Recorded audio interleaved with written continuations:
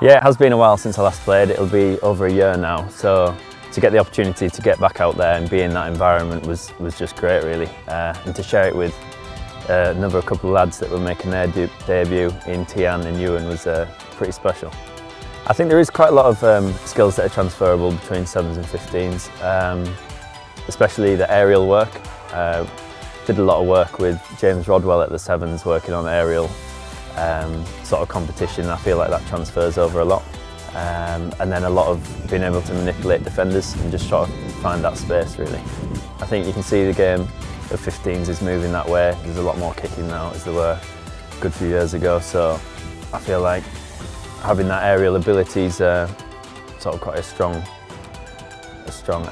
attribute to have.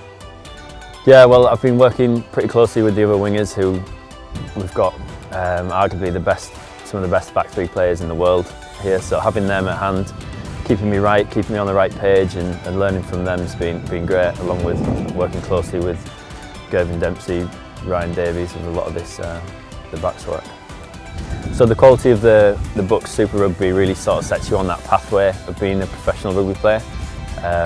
Especially at Northumbria, when Darren Fern came in, the programme was sort of taking up a few levels. It was a much more professional environment, and it really sort of set the foundations to push on to be a professional player. The league itself, it really offers sort of a competitive environment and offers that sort of opportunity for players to be playing against the best players at university level, and that will help them push forward and set them on their way to become a professional rugby player.